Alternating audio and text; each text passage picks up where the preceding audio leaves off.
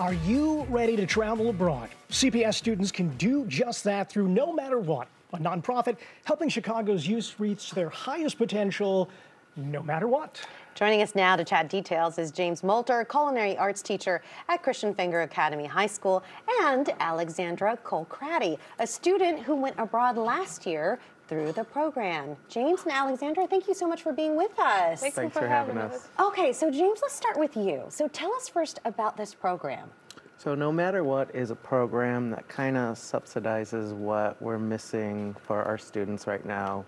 CPS and our schools can do so much, but there's so much that we're not giving our students that they could get on the outside of that. So we kind of pick up the slack with that. More culinary programs, more outreach programs. Now we're doing agricultural with the garden.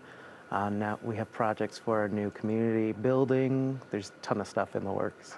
Love that. Yeah, how important is it for students to have this more world view growing up?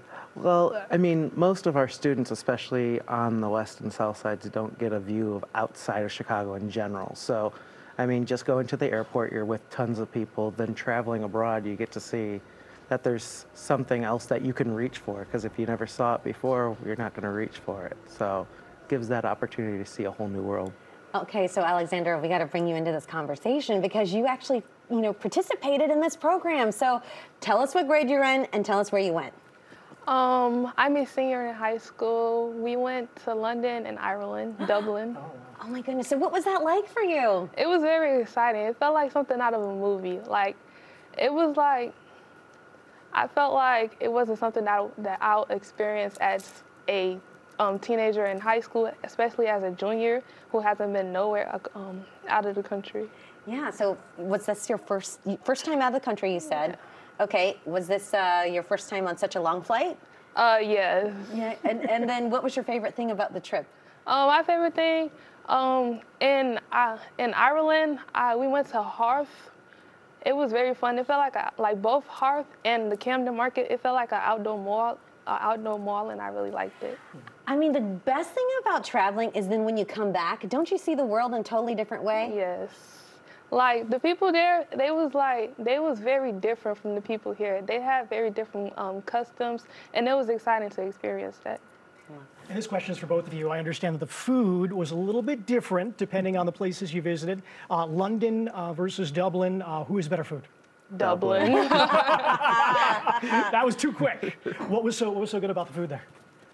I felt like the food, it was like something that I'll eat here more than something I'll eat out there. Like London, the food was good, but at the same time, it was very different, and it was hard to get a taste for the food. And James, let's ask you, how is it to see sort of the transformation, before the kids actually travel, and then afterwards? I mean, it must open up a world of possibilities. It does. I mean, just seeing it in the kids, they don't know what to expect as they're going over, and then you kind of see that shock when they're over there, right?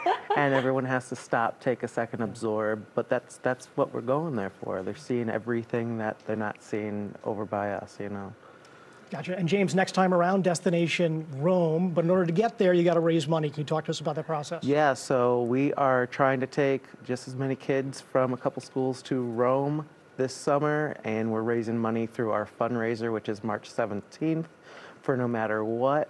We have our students cook a bunch of the food.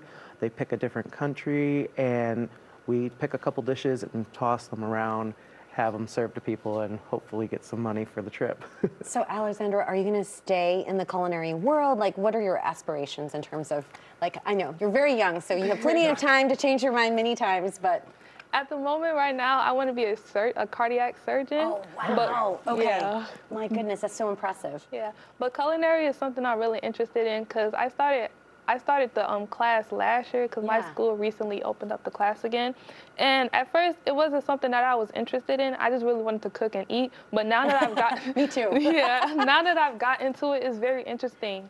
And no matter what, even if you follow the career path of being a surgeon, I mean, being able to cook for yourself, those are skills that you could take with you the rest of your life, right? And to feed your family. Thank you so much. Thank you so much. Really appreciate it. Of course, you can support their cause by going to the 15th Annual Culinary Futures Fundraiser. That's on Sunday, March 17th. To support them, learn more about the OM Summer Travel Experience, head to the No Matter What website, nomatterwhatchicago.org.